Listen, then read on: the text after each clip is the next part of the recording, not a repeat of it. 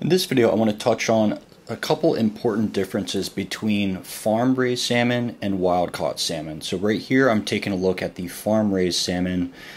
This is the wild-caught here. So the wild-caught has a much more reddish or deep pink color versus, as you can see here, this is the farm-raised. It's a much lighter color.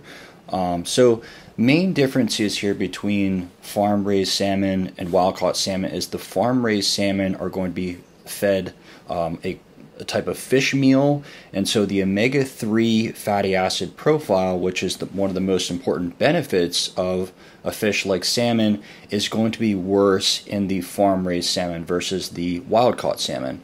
The other main difference between these fish is the astaxanthin content, and that's what gives the salmon that reddish color, and that's a very powerful antioxidant that has profound health benefits.